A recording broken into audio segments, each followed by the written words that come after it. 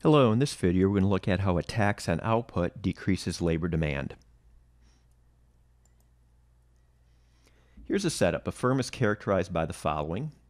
Faces an inverse market demand of P equals 10 minus Q. The firm's production function is Q equals L to the 1/2. L is units of labor. The firm pays a wage of W and a per unit tax on output of T. We want to show that a tax increase reduces the number of workers hired. That is, the derivative of the labor demand equation with respect to taxes is negative. So without a tax, profit maximization requires a firm to satisfy the following condition.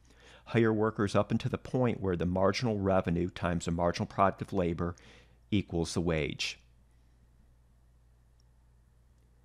So marginal revenue times the marginal product of labor equals wage. Profit maximizing hiring decision. With a tax, profit maximization requires a firm to satisfy a slightly modified condition. Here, the marginal revenue times the marginal product of labor minus the tax times the marginal product of labor. So again, to think of this here, we're kind of looking at sort of the net marginal revenue product on the left-hand side. When you hire an additional worker, that worker produces output. You can sell that output and your revenue goes up.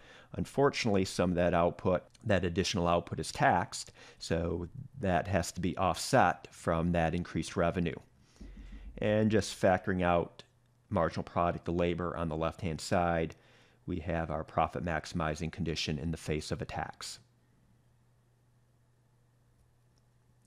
So once again, our profit maximizing condition, we have the firm's inverse market demand and the firm's production function.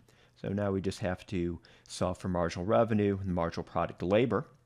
So let's get marginal revenue. We're going to get total revenue, price times quantity. Price is 10 minus Q, and that's all multiplied by the Q, the quantity. And taking the derivative of total revenue, we get back 10 minus 2Q. Marginal product of labor, taking the derivative of the production function with respect to labor, we get the following result.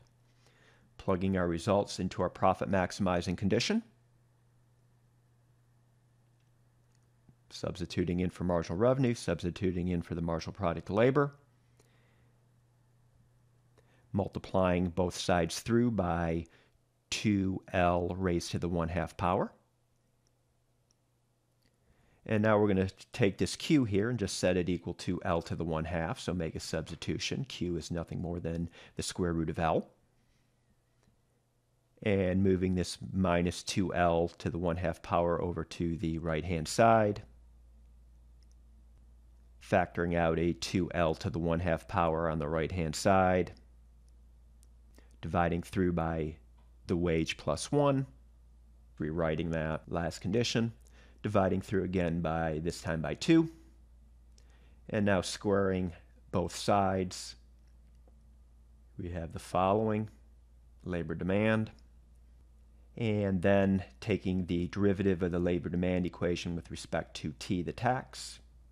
2 comes down in front, subtract 1 from that exponent up here, and then we look inside the parentheses and we take the derivative of minus T, which is just minus 1.